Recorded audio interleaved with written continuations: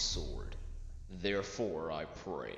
Unlimited Rin Twerks. That was a good episode of Fate Stay Night. Finally! No, I'm not shitting. I don't really think that, like, I feel like the first episode of Stay Night was good, the second was meh, and then it just started going on a downhill spiral. But thank God that episode 10 made up for how bad episode 9 was last week. Now, I did have a couple of problems with this episode. They weren't really that big, though. One of them was the more foreshadowing type thing, quote-unquote foreshadowing.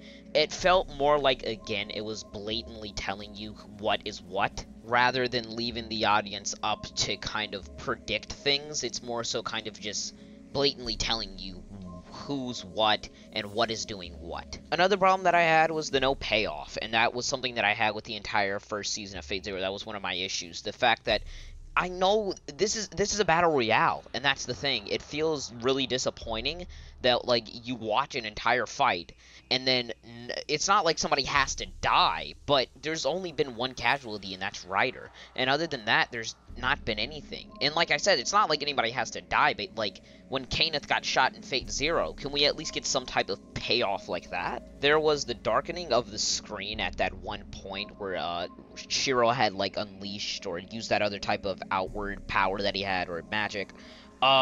It made me mad because I still think the entire darkening of the screen thing is cheap as shit. But besides that, the screen, that scene still looked really good. And then the only other problem that I had were, like, the still frames. There were a lot of jarring still frames.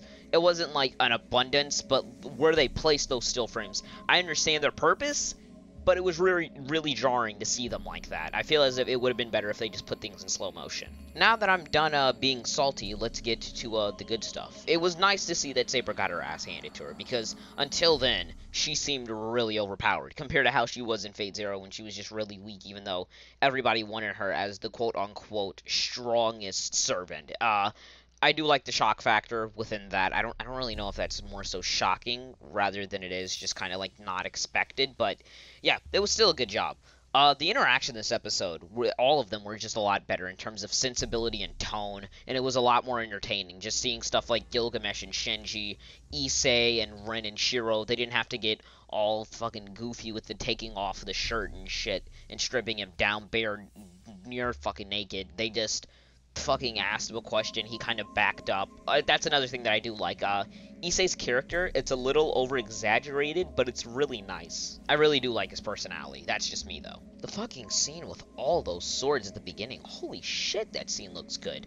Once again, that's more towards the blatant telling you what something is, like it was doing for most of this episode. I don't really feel like any of this is foreshadowing, but it's whatever. The budget was, I don't know, it's always, Fate Stay Night always looks good, but this episode specifically, it looked a lot better than other episodes did, and I'm not sure what's the point about that. I'm not sure if it was the particle effects or what, but it still did look really, really good.